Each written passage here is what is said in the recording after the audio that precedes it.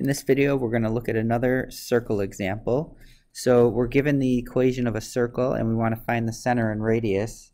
And if you remember from a previous video, what I want you to do is write the general form of a circle. So remember, we have x minus h squared, and the x minus h represents one leg of that right triangle that we made.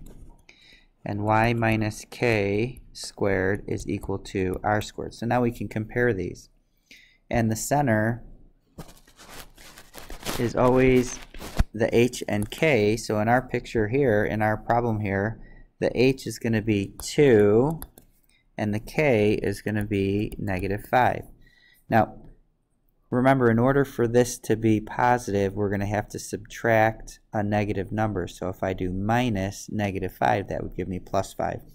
So one way you could think about this is that our h and k are always going to be the opposite of whatever we have here. So since this is -2, it's going to be +2, and since this is +5, it's going to be -5. But really it comes from the fact that we're subtracting a negative here. And we have this subtraction here because we're finding distances for our legs of our right triangle. Alright, and then here's my r squared. So I can see that the radius is going to be 6 units. Alright, so go ahead and try part B.